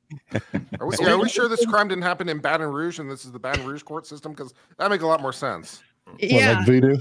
So it's wild. It's quite wild how all this is happening. But the concern, that I would have as a defense attorney isn't just, okay, well, I get an adverse inference and the jury can potentially hold that against the state.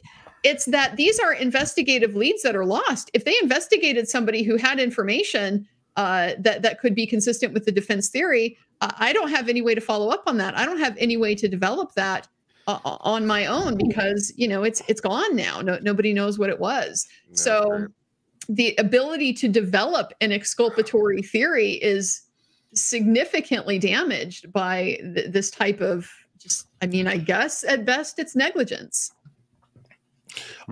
I've had a super chat sitting in here for a while from Sean, potentially criminal, who's been on here many times. And does Norm have any thoughts on the Michelle Troconis verdict? I covered the trial and the state's case was very thin to me.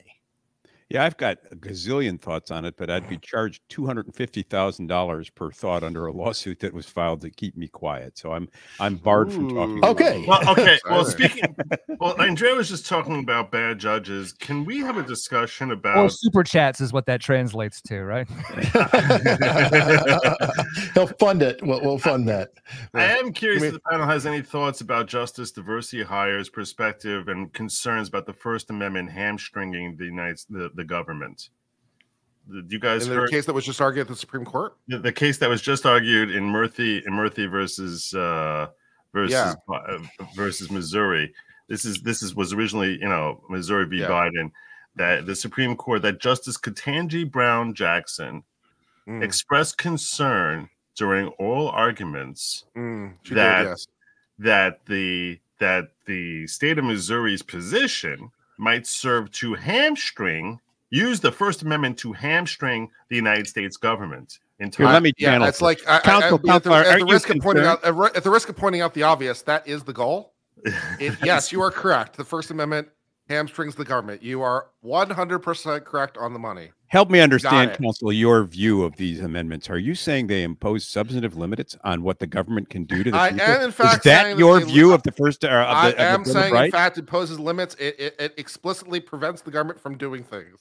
But what if we need to have them done in the name of safety, security, justice, diversity, or any other good thing that pops out? I'd like to just point vaguely directionally in the direction of the Constitution, the thing that you all swore to uphold, if you remember that thing. But it doesn't read itself. I mean, it's not a suicide pact, wouldn't you agree? And if it's required in the interest of justice or in the interest of global warming or in the interest of the cause of the day, shouldn't we be able to override this anachronistic thing? And why is that hand of history on our living hearts? You have to. I'm a member of the Supreme Court bar. If it comes down to it, do you think I could challenge them to a fight, or do you think that's too much? Yeah, I'll see you there. I am too. We had a near miss on a cert grant. I filed one of 3 petitions. They granted cert on somebody else's. How offended was I? We were first in, and they went to some experienced Supreme Court litigator. I guess I've dropped the F-bomb too many times, but it had to do with obstruction of justice in the 1512 J6 cases, and whether that statute was intended to apply to rioters or merely to obstructing justice. But as to Ketanji, I want to sing a little song for your listeners, all right? There was a justice, had a name. Ketanji was her name. Oh, K-T-N-G-I, K-T-N-G-I. Now, that's so bad. Once you've heard it, you can't unhear it. And so I've burdened you with some of my verbal flatulence, and you'll have to deal with this now for the rest of your life. No apologies necessary. By the way, Norm actually is going on tour as a comedian. It's his second career in case this law thing doesn't work out well for him. I'm actually working on my first Supreme Court petition, so I'm excited about that. Yeah, they're fun. We're filing one for Owen Schroyer next week. I think I filed 3 or 4 last year. I gave up for a while because my firm's been there twice. And, the first time was when I was out of law school for about 4 years. And I thought, oh, this is cool. Everybody goes to the Supreme Court. And then it took about another 15. And now I'm trying again, but you never know. What's your issue? It deals with a veteran who was improperly fired by their company. So we're arguing a violation of the Uniform Services Employment Act. Huh, cool. Have you talked to Eric Gang at all about any of this? Do you know who he is? He's a pretty good veterans lawyer. But anyhow, we'll talk later. Joe, just quickly, sorry, Eric. I was going to say that we talk about on Law Pod Daily quite a lot about the emergence of the public health state. That's something that Norm in particular is pretty preoccupied with. But on the topic of Ketanji Brown Jackson and her line of questioning, her being worried about the First Amendment potentially hamstringing the government. One thing that I pointed to on a recent stream was, if we recall, and I can't remember the case, and so excuse me for this, but Justice Sotomayor talking about erroneous facts related to the deaths of children during COVID. 80 million children are in hospitals because of a pandemic. It's for that reason, it's impossible for me to have those two things exist in isolation and not think that they're somehow related. When you have language around this, it worries me. Because this is related to COVID. All of the censorship model was related to COVID. There were lockdown policies, etc. But we have on the record, there's something that we could actually reference back to where these sorts of issues make it obvious that the Supreme Court is not impervious to those sorts of weaponized facts or those sorts of issues that can matriculate into the case itself. So that really is what's concerning about the interpretation of the First Amendment and under the regime that the Biden administration had enacted, the pressure that they put on social media companies and stuff like that. My issue was, yes, Ketanji Brown Jackson, what are you even saying in terms of it worries you that the First Amendment is going to hamstring the government? Yes, but we don't have to look very far. It's on this court, on the record, where you were not impervious to erroneous facts that were perpetuated in mass media only to be undone later, but not to the same degree that the damage was done in terms of worrying the public that children were at risk for whatever reason. I'm going to be very careful about how I talk about it, but why? From Justice Sotomayor. Well, I don't want to disrespect the monetization of the video in this platform. Oh, fair enough. Well, that's a good reason. Okay. Also for what it's worth, I think there is a genuine difference about when you're talking about during the pandemic, for example, because I think in the fog of war, in the earlier days of COVID, I think that the calculus you would use to try to figure out if it meets certain thresholds is more likely to be triggered. Sotomayor's misstatement was not during the fog of war. It was not. She was talking about this at the time that they were talking about keeping on. I was just saying generally and mandating nurses to get various treatments. Mandating nurses to get certain treatments. And that was like a year and a quarter into the situation, and she's still misstating facts. And frankly, I think that she is infinitely worse than KBJ. I think Sotomayor is the worst justice in American history. I couldn't believe that she never corrected herself, never apologized. I mean, that was such a. I don't know if there are 80 million children in the country, much less 80 million children who are quote unquote in hospitals, to justify that ridiculous decision that frankly the right side of the court was all too happy to march along with as well, because that's the world we're living in right now. Joe, you're maligning a woman that once asked me to dinner. So we'll have to talk someday about my dinner with Sonia. But I want to talk about the public health. This was before she was a justice. I don't want you scandal mongers out there thinking of anything. But she is single, so hey, go get it.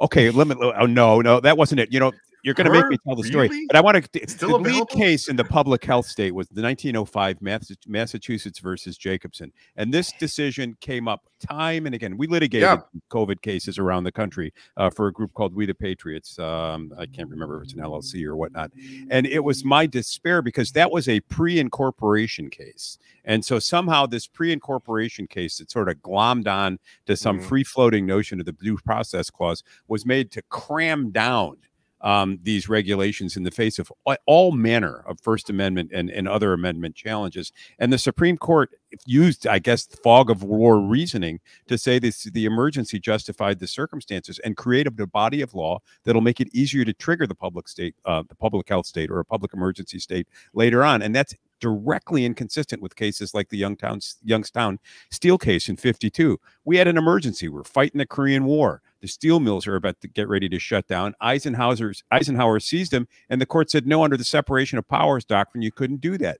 The Bill of Rights has as much teeth as that. And so I didn't want to die of COVID any more than the next guy.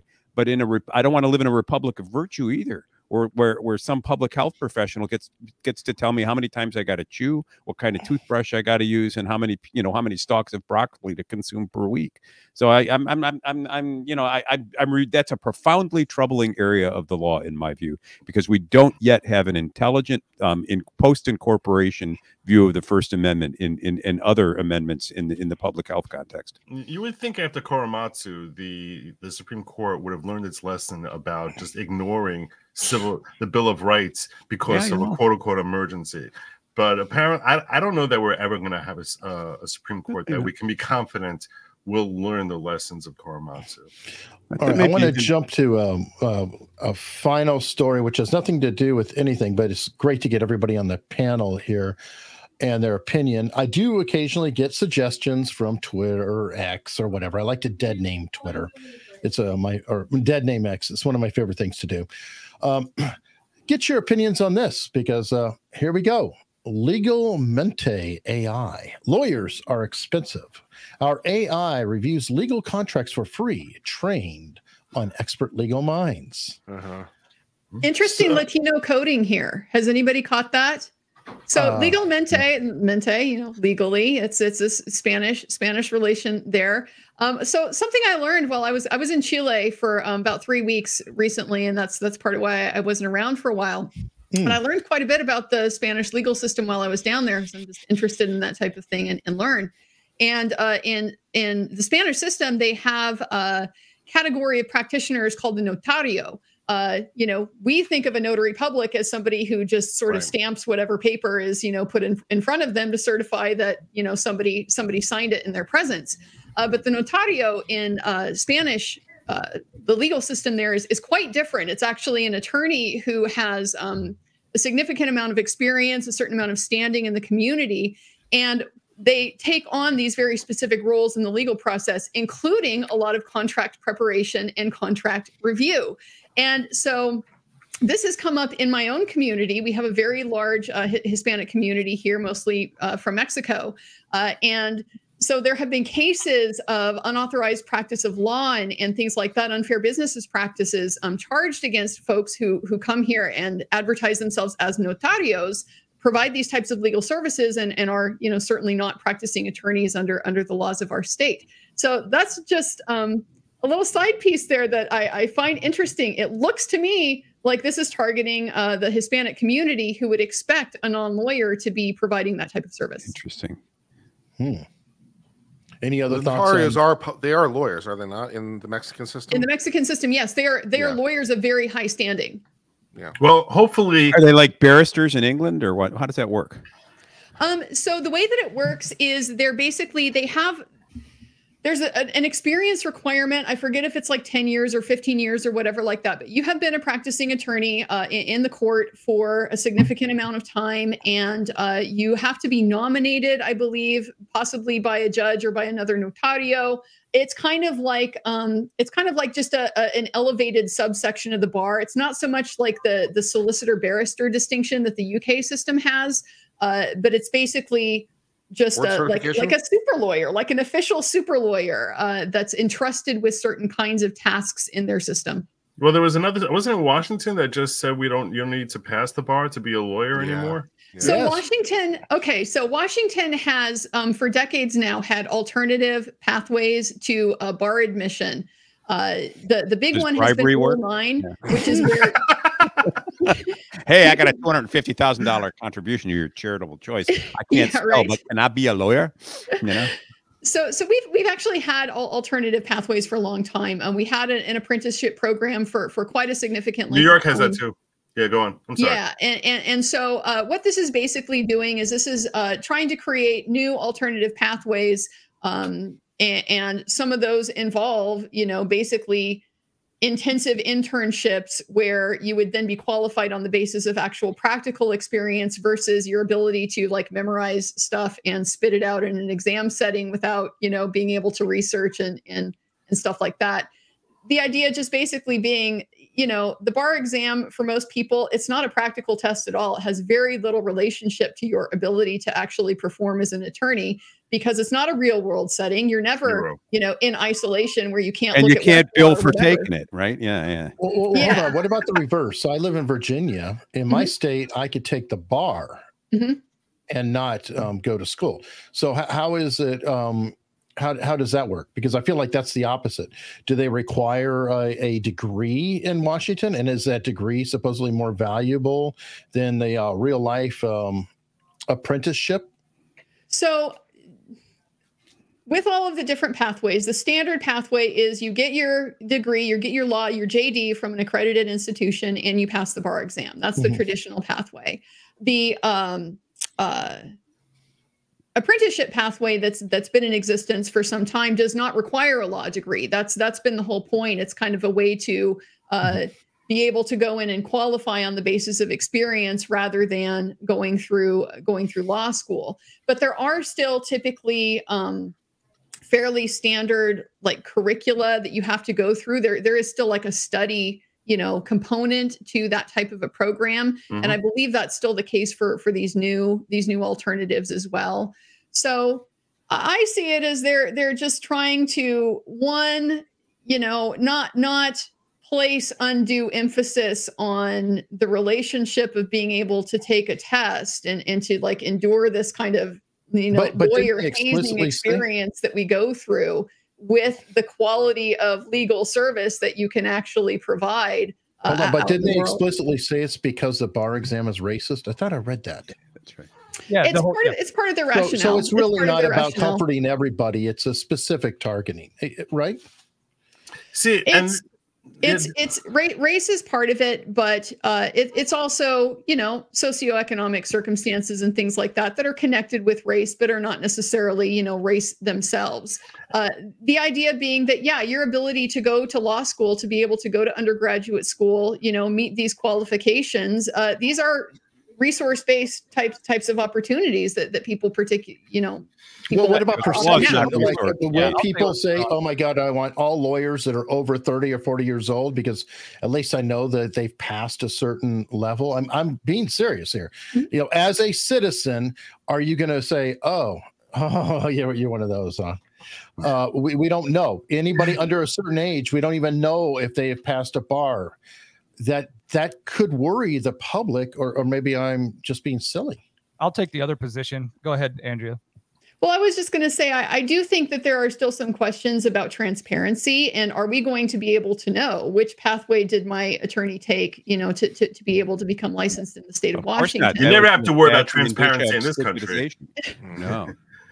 Because I think that's legitimate. You know, I tend to be a free market minded type of person. I like competition. I like different pathways. I like people to have, you know, different things that they can choose from and see what works and see what doesn't. Having a bar exam certainly has not prevented unqualified people who should not be practicing law from practicing law and from becoming Supreme Court justices. Well, that's true, but it has some of them who can't do it becoming LA mayors. Did you know that Ketanji barred the playing of Helen Reddy in her chambers? Although we've had great doesn't Supreme understand Court that song, justices. "I Am Woman," you know, she just can't figure it out. She hears that and she's like, "I am what?" You know. That's it. We've had great Supreme Court justices in the past with less formal education. I think there's been a few that didn't go to college. Well, I'm fine with that, but I'm just saying the bar isn't necessarily wrong. That's where the pressure should be applied. If I may, the trend in legal education right now is for more practice-ready stuff. There's a move toward going to 2.5 years, right? Trying to accelerate the path through the institution. But the most expensive part of legal education is the accreditation, the accredited law schools, and those sort of institutions that are now being guarded by sort of that federally backed student loan that's not dischargeable through bankruptcy, except those same institutions are lowering their admission standards and extending legal educations to those that are historically unrepresented, who have lesser meritocratic indicators that would have historically gotten them into these various institutions. But these same people are not actually immune to the debt that they're taking. And oftentimes they're the ones that graduate, if they do graduate, with the most debt. Right. Yeah. And so if the argument here is that the bar exam was really what's standing in the way of people matriculating into the practice of law and becoming effective counselors, or extending the ability to become a professional service provider to those who have historically been unrepresented, we start with the institutions that are responsible for educating them and reform that. The threshold for the bar exam is a minimum competency to practice law. It has been, it's always been that way. And I'm very aware of the criticism of the bar. And I think there's parts of that criticism that I agree with, but I will tell you from my personal experience, that was probably the most salient experience of hazing in terms of preparation to pass the bar exam in my entire life. And I can apply that same assumption to everybody on this panel to say that there was one time in your life when you were probably pressed beyond the limits that you had already set for yourself. And if you pass the bar exam, even because you don't know what you scored, right? Does anybody here know what they scored when they passed the bar exam? 196. I could look it up. Although I don't know the first time. I actually studied for and passed the bar twice. We didn't do MBA when I took it. But Virginia doesn't tell you the score. You see, I guess I'm of the mindset now. Again, I am not a lawyer here or whatever, and I don't even have a BA. I personally would trust a jailhouse lawyer who managed to study up and get all the way through the bar over somebody who graduated in law school and never took the bar. That's just my own personal Eric, bias. you're completely correct. And I'm sort of so torn about this situation with Washington and that's unfolding across the country because, like Michael, I think is implying here, I don't want to put words in his mouth. I too have a very, very serious issue with the idea that there must be a requirement for anyone to be able to engage in any form of profession. And I think it's something that we took from Old England and their perspectives about about how the judiciary should operate. Yeah, we're a guild. We're a guild. Let's just admit there's an exclusivity to the guild, and I think we're a cabal. We're a trust. And I'll tell you something, I don't like. I don't like it for electricians. I don't like it. I don't like it. I think that you should be able to stand up on your own and say, if someone wants to take a person as their representative, whether it's an individual or a corporation, that they should be able to say, look, I know this person isn't a lawyer. I just think that. So you want my cousin Vinny writing your trust? Absolutely. I think that I might not choose him, but someone else should have the freedom to choose him. That's my point. I remember one night. night. To tell you, but my cousin Vinny is already writing your trust. I don't know. I remember sitting in law school one day, and in criminal something or other, whether it was law or procedure, thinking there out of the 70 or so people in there weren't 3 or 4 that I'd trust with a parking ticket. And now everybody, I think the public is entitled to say that a person who's got the JD has demonstrated some minimal competence to recognize the issue that's walking in the door. And without the bar exam, how are we going to do that? Yeah, I guess if they have a JD, it's through the practical experience and the demonstration of the ability to perform the tasks that a lawyer needs to perform, regardless of whether you obtain an official degree. Who wants to be on the end of the practical experience? Hi, let me be your practical experience as I'm defending my life. Eric, I will give you the example. I would happily give you the example because I'm very radical in this regard. Okay, I believe there needs to be a formal pathway for jailhouse lawyers to be able to qualify as practicing attorneys. We agree, okay? but I love and I will tell you exactly why. I have seen so many, jailhouse lawyers. I've seen so much of their work, and just like lawyers as a whole, some of it is trash. But some of it is actually quite good. Some of these guys are extremely educated. They know the resources. They know how to make the arguments. They know the case law.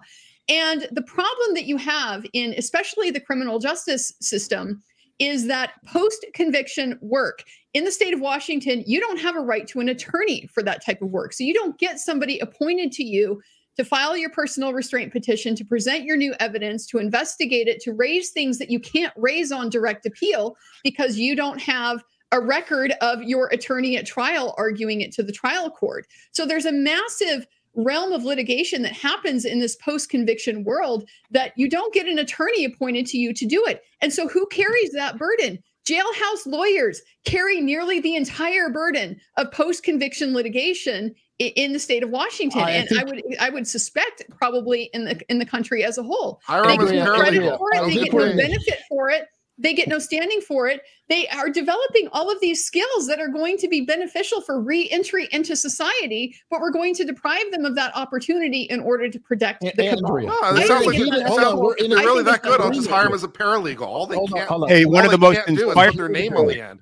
If it's one of the most good, inspiring stories in the law that I'm aware of is Sean Hopgood's. He was a jailhouse lawyer. He got whacked up for bank robbery in the Midwest. He got himself free. He's helped with a lot of petitions. Wonderful book he wrote. And now, I can't remember the title. Do you remember? But did he pass the bar, Norm? I'll look it up. I don't know, but he's part of it. Well, I guess so because he's a member of the Georgetown Legal Clinic. That's what I'm saying. I love jailhouse lawyers. I love that aspect. I'm just saying, here's a threshold, and most of them can pass it. Andrea, a lot of them, they do good work. Can they pass the bar? Probably. That's why I kind of lean towards where I am in Virginia, where somebody can be an apprentice, they can work, they can do whatever, and then there is some degree of a test or whatever that puts them on an equal footing.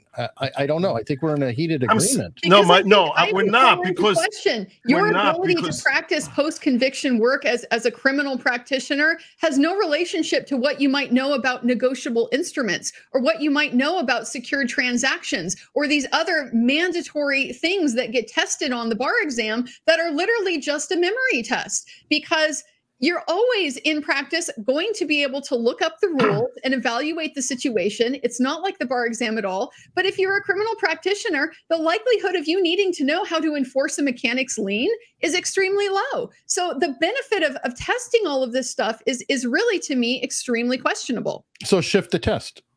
attest to what is actually going to be required. Somebody has to know what kind of lawyer they want to be for the rest of their life. I guess what I'm saying is that the minimum competency standard is to give you a breadth of application to how diverse the law actually is. Because I take the point that, yeah, a criminal defense attorney doesn't necessarily have to know how to record a deed of trust or secure a position of priority over a mortgage instrument or whatever else. But the problem is life for a practitioner is pretty long, right? The career arc is pretty long, and there are pretty rigid standards every year for continuing legal education, et cetera. I mean, it's a self-governing profession.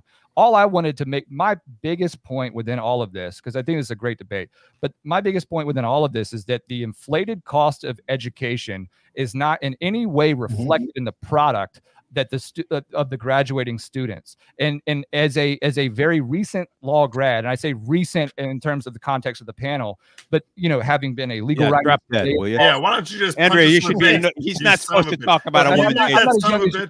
But what I'm saying, that's your mother's milk on your chin, or did you drop the mayonnaise off your hot shortcomings dog? of this are obvious because my law school doesn't exist anymore. I graduated Mine from doesn't my law either. Right. So there are consortium law schools that have been attacked by the federal administrations. They were deprived of their ability to actually extend federally backed student loans, et cetera, et cetera, et cetera. And the commonality between them was what? Bar passage rates were super low, right? That the students that they were bringing through these curriculum were either they didn't have enough statistics or sufficient statistics to be admitted with a reasonable likelihood of graduating and passing the bar, or their bar passage rates were super low. And so the product itself, this is a consumer protection argument ultimately, because there are people out in the world that need effective legal advocacy. So the problem is principally the inputs are being manipulated in a way to appease some idea that we are more egalitarian in the access to the prestige of the practice of law, but the product is super poor. But we're going to blame the problem on the inability for people to pass the threshold exam that would demonstrate to the rest of the world that for an acute moment, this person can prepare over a diversity of chapters of the law, right? And demonstrate a proficiency that is minimally competent so that they can continue their cycle of learning and evolution as a practitioner and give the fruits thereof to other people that need it, right? But they're so the context here is, okay, we're going to protect the $60,000 to $70,000 tuition per year and the debt that can't be discharged through bankruptcy. And then law school has nothing to do with the business of practicing law. So how many of these students are going to have the wherewithal to start their own firm or be entrepreneurial, actually learn how to do something outside of the grand vision and the current established way of practicing law? Because I think the inspiration for this conversation was what? AI, right? We looked at so, that was the genesis, right? Welcome to laid-back law. So what you're at, I would agree with everything you're saying, Michael. That the healthiest resolution here is if law school was transitioned from get an undergraduate degree, then spend another 3 years in law school, to treating law school as a trade school, where it's that. And I'll tell you something, we actually had that for a long time, and I know this because my criminal procedure professor, and I went to a school that was it still is pretty well regarded. It's not it's not top tier, but it's pretty well regarded. And my professor was a guy who went to New York Law School, not NYU, New York Law School, and he's the one who introduced us to the concept that New York Law School would proudly advertise that while they were a much lower tier school than the one he was teaching in, that their bar passage rate was better than NYU because they were so fixated on training their students who were not these elitist, or who were either the product of money or very high necessarily success at an undergraduate level, but that they were dedicated towards learning this particular trade and that they were gearing them towards being prepared to take on whatever avenue of law they would decide to go down in their professional careers, and that translated into success in the bar at a greater rate than the top schools in the country. And I think that that's a much healthier approach towards having adequate representation for our public than this current system we have, which basically seems like a relic of old England, and that gives undue deference to elitist educational perspectives and to the rich, as well as to these traditional schools, which now become the institution of this country. Mm-hmm. I think that's such an important point, Joe, because that is a big feature of the law school problem that goes far and beyond just are they preparing people to practice law. It's the lack of diversity in our institutions at the top. Look at the Supreme Court. How many people have, ever been appointed to the Supreme Court from a non-Harvard, non-Yale, institution? It's rare and rare. And that's the case very much for so many of our institutions. It's not about the quality of your education. It's about the network. It's about who you know and who you're able to mix with. It's these coming apart problems that Charles Murray wrote about. So that's a whole other just can of worms that comes into who are we allowing into this profession that has direct influence in. It's often a pathway to being a legislator, to being a governor or something like that, is being an attorney. And so it's just minimizing the pool of potential ideas and potential backgrounds and thought processes and stuff to simply those people who are they were born part of the club and they're going to stay part of the club. That's a very systemic problem that we have in this country. All right. Well, that's a perfect calming point to wrap up on the day. And that's why I love these men. Now, what we do is everybody pitches their product, things like that. We're going to start off with Norm, who hasn't been here before. And I imagine he probably wants to talk about this. You guys have I'll channel. let Mike do my talking for me. Oh, okay. Well, we'll. Who's going to let both of you do it? Don't pass the opportunity. Okay. So my name's Norm Pattis. Thank you very much for the invitation, Eric. You can find us at Mike and I on Law and Legitimacy, where we talk each morning, 8 o'clock Eastern time for a half an hour or so. And we try to spot legal issues that are interesting, and we try to rely on real documents and discuss their meaning so that when you read the newspaper, you're not blown away by misperception. I've been involved in any number of cases that are so-called high profile. Alex Jones, the Proud Boys, Saif Khan, you mentioned earlier. I could go on and on. The thing that always strikes me about these cases is that what you read in the paper isn't necessarily what's happening in the room. And it's not a question of ill will. It's not a question of bad judgment. It's a question of the law's complexity. So if you have an interest in law and how it intersects with your world, check us out at Law and Legitimacy. We're also preoccupied with the ancient Ciceronian question, and that is, how do you arrive at a sense of legitimacy? What distinguishes law from power? And it's two things, a common conception or common interest and a common conception of right. We say the bottom has fallen out of pluralism. We're trying to have civil discussions that go right to the heart of issues that permit you to reconstruct a world that seems to be disintegrating around us as we speak. So check us out at LawPod Daily. We'd love to have you there. All right. We got them to almost 600, folks. Let's see if we can push them all the way to 1,000. And that helps them get monetized. Andrea, you haven't released anything for a while, but thank God we have you here. And I hope this is an outlet for you when you're not able to release on your channel. Well, it is. I really enjoy being here, Eric, and I appreciate you continuing to invite me back, because I have a great time and I love these types of conversations that we get to have. So these days I'm mostly on Twitter. My handle is there on the screen at Abercart Law. I do have a YouTube channel that has been a bit dormant for some time, but do want to give some people a heads up that I've had some changes I've been making with my personal situation to hopefully allow me a little bit more time to be able to get back into. All right, whose heart did you break? Come on, cut it. Cut to the chase. Not my husband's. He's a boxer. Be careful, Norm. So I am looking forward to hopefully getting back up to life on my YouTube channel. I am going to be following some of the trials that are upcoming, some of the criminal trials that I've had folks ask me for my opinions about, the Karen Reed case, the Richard Allen one that I talked about a little bit earlier. So basically, yeah, I have not had a lot to say on YouTube so far, but I am hoping to be able to change that in the very near future. All right. Now I tend to rotate around. Essentially, I always get in a manner to make Joe last, just so people know this. Mike, it's time to be the second pitch for the new channel. Yeah, so a few years ago, I begged and pleaded with a colleague to just make Norm answer my messages. I heard a really That's true. I'm bad that way.